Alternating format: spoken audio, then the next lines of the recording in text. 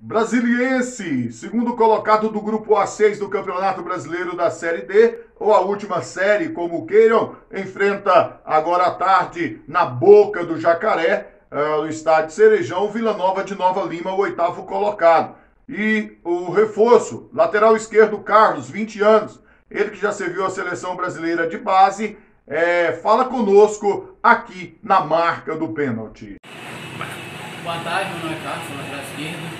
Minha expectativa está muito alta, desde quando eu falar que essa campeonato brasileiro fiquei muito feliz, minha expectativa lá em cima, espero poder corresponder com a altura do clube e poder, minha expectativa na estreia tá muito alta, espero poder honrar a camisa do Jacaré e poder ser muito feliz aqui.